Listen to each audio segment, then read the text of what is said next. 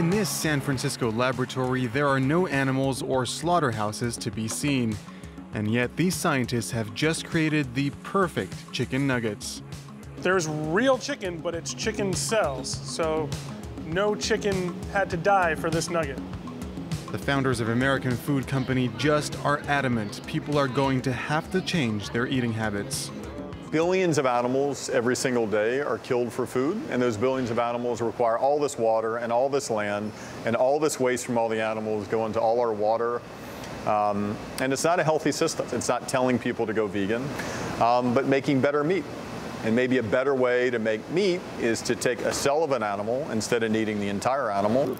To better understand what appears like a futuristic magic trick, we need to head to Israel. A team there is currently carrying out the same experiments with beef. We actually have our very own cows in the lab, meet Gertrude and Alberta. And inside these cows, tissues and cells develop in the exact same way as they would inside an animal out in the wild. Researchers here extract muscle cells from a living cow.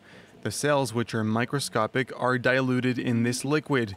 They then grow and multiply. It's a process that is similar to when scientists produce tissue for skin grafting.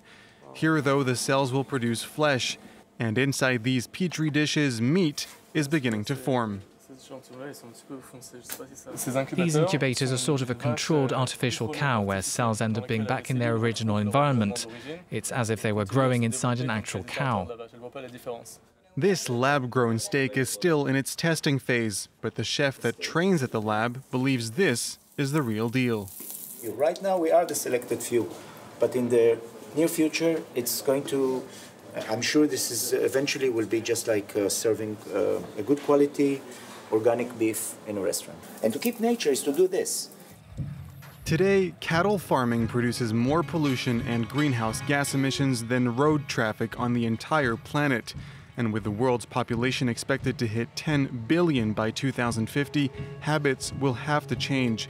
Lab-grown meat is a solution, but is it risk-free? This university professor believes it is. Strawberry yogurt example you just gave us. With this instance, it's not artificial in the sense of we're trying to mimic it. We're creating the exact same replica of the cellular structure that meat comes from. Not everyone is behind the new method, though. This Texas farmer is furious that one day we may call lab-grown tissue meat. It's cells, it's stem cells, it's cultured stem cells artificially.